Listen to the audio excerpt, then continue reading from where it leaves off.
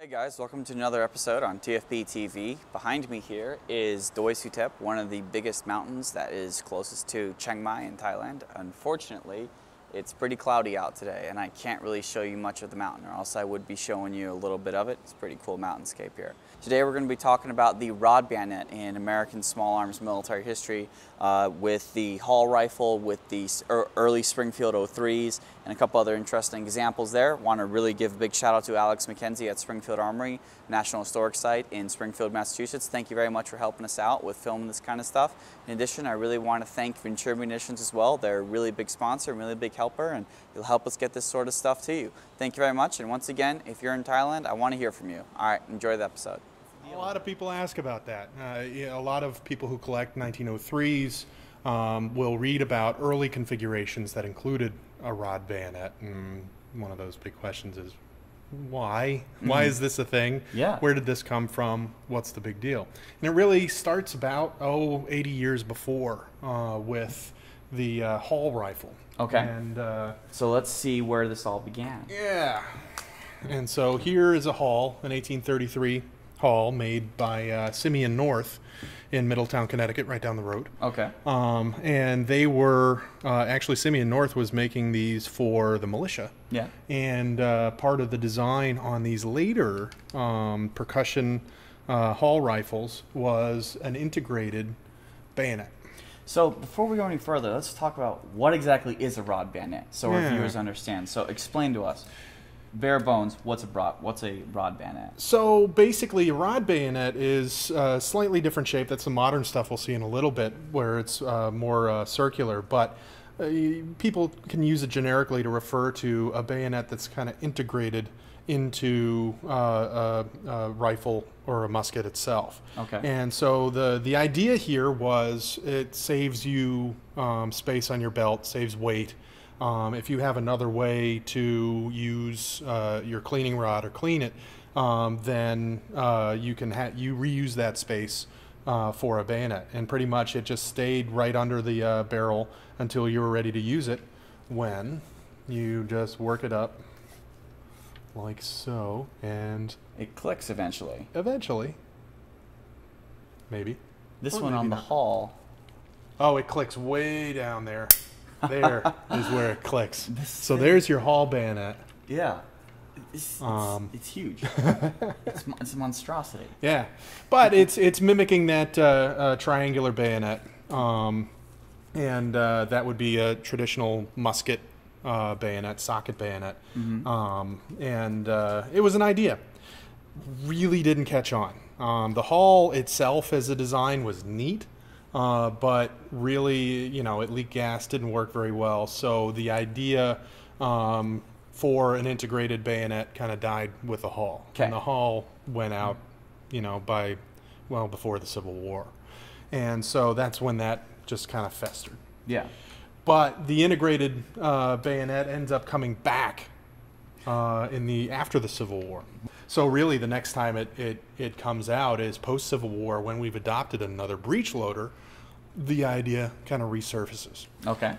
So one of the Armory's bigger inventions after the Civil War is the trapdoor. The Trapdoor Springfield. Yeah. And as you can see here on this one, which is a experimental model 1880, you see the return of a triangular integrated bayonet. Yeah. And that one's a little shorter before it locks in, which is kind of nice. It has almost the same mechanism for retention That the Hall does. that the Hall does. I mean, there's nothing new under the sun. There's true everywhere in this collection. But so this is 1880, purely experimental. They're playing around with all sorts of other ideas too. But this bayonet makes its appearance, and but it doesn't gain any traction. This stays an experimental. And part of that is they had tons of socket bayonets around, tons.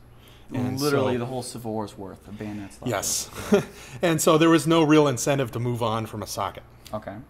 And but they tried again later on. This is a later experiment, but effectively this is the first appearance around 1888 or so of a rod bayonet. So instead of that triangular shape, we get, this one doesn't want to come out, but, oh, there it goes. Yeesh. A more cylindrical, the tip kind of looks like a Phillips head screwdriver a little bit. Literally a rod. But literally a rod. Yeah. And so one of the big things that had happened here is they developed a good breakdown cleaning rod that would go in your butt stock. And so so that kind of freed up space underneath the barrel. Okay. And so they could play with the idea of a rod bayonet again. And again, to reinforce why were they doing this, one of the main missions of ordnance was to try and figure out ways to decrease the weight of a given soldier that they're carrying around. You know, less things to carry. You know, they can carry more ammo or replace things like that. Who knows?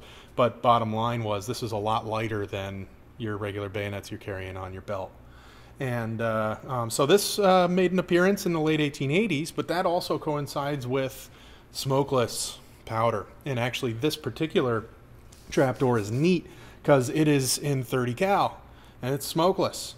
Not 30-06, though. Correct. Okay. Yeah, we hadn't gotten there yet. This is about 1892 or so. And for those who know the kind of evolution of U.S. military small arms, the one rifle design that was adopted is the Krag. Yeah. The Krag Jorgensen. This one's cool because it's number 1. This is serial number 1. This is serial number 1 of the Krag. And foreign design, one of the first times that happened where it wasn't invented in-house or developed in-house. But the interesting thing is the Krag design as basically a canned system, it already included a knife bayonet. So the bayonet decision was kind of already made by virtue of just choosing the Krag Jorgensen design. Yeah. And so away goes the rod bayonet with all the other experimentals, and we move forward with a knife bayonet with a Krag. Until we get to the Springfields. You got it.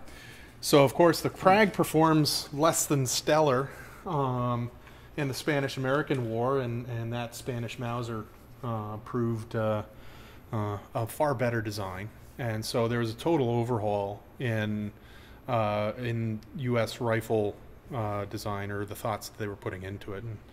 And swipe a few ideas from Mauser and integrate them into a new and improved design. And we've got some of those prototypes here. So here is a model 1901, still experimental, very much a Mauser action.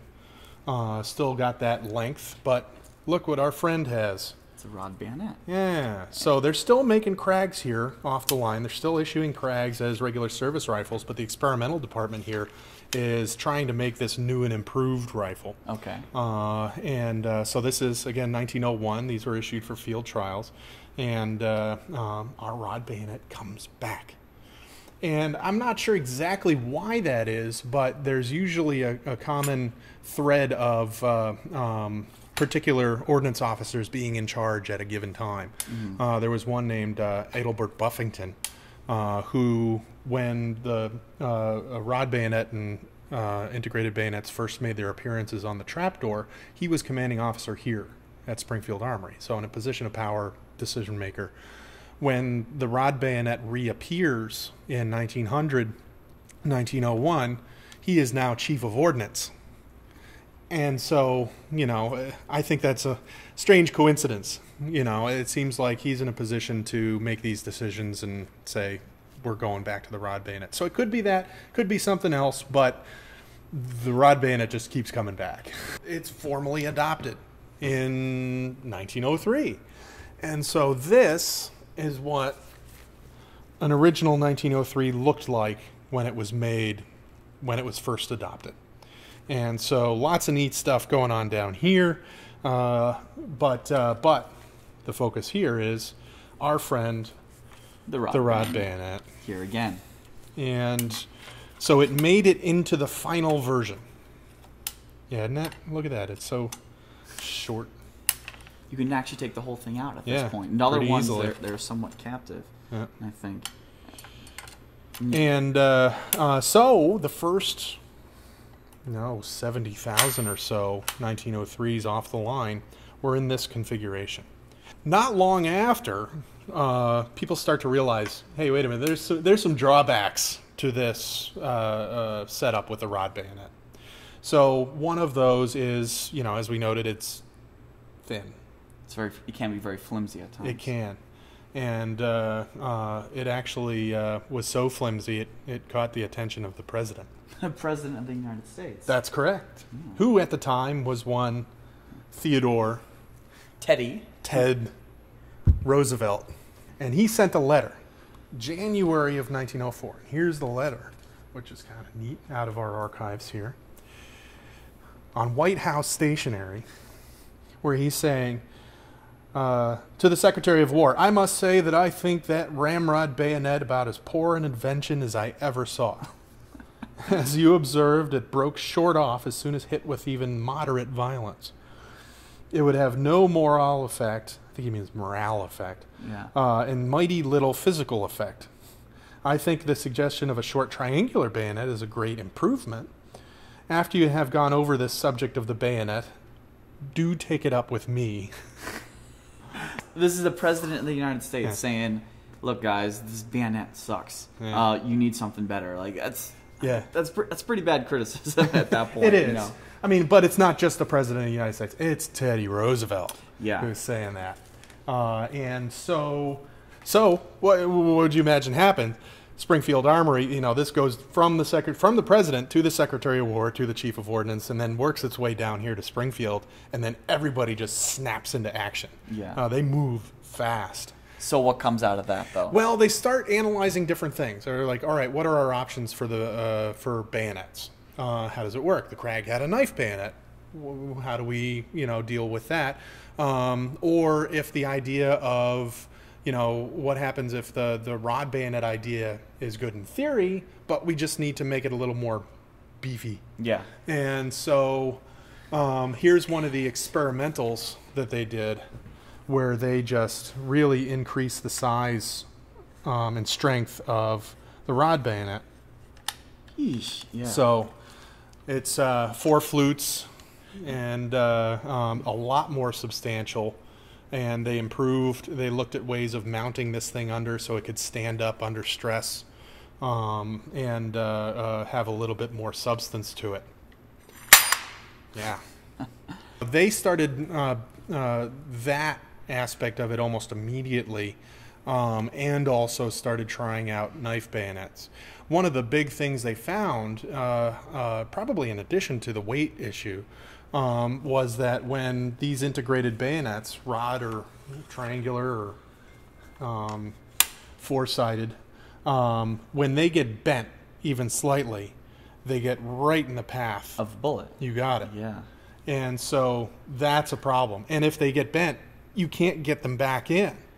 You have to discard it, essentially. So having a mechanism where you've got a knife, which has got other uses besides being a bayonet, where you put it on when you need it and you take it off and put it away when you don't, you're not going to have the issues that you would with an integrated bayonet. So while the idea was entertained to have a beefier rod bayonet, they ultimately abandoned it.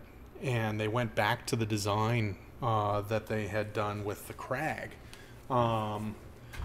and said, all right, basically they put a Krag upper band and bayonet lug onto it and said, all right, we're gonna have this as a basis, which is why actually today a Krag bayonet will fit on an 03, it'll fit on an M1, and a lot of this is because of this moment we're talking about now, the demise of the rod bayonet, which is what we have right here. And so this is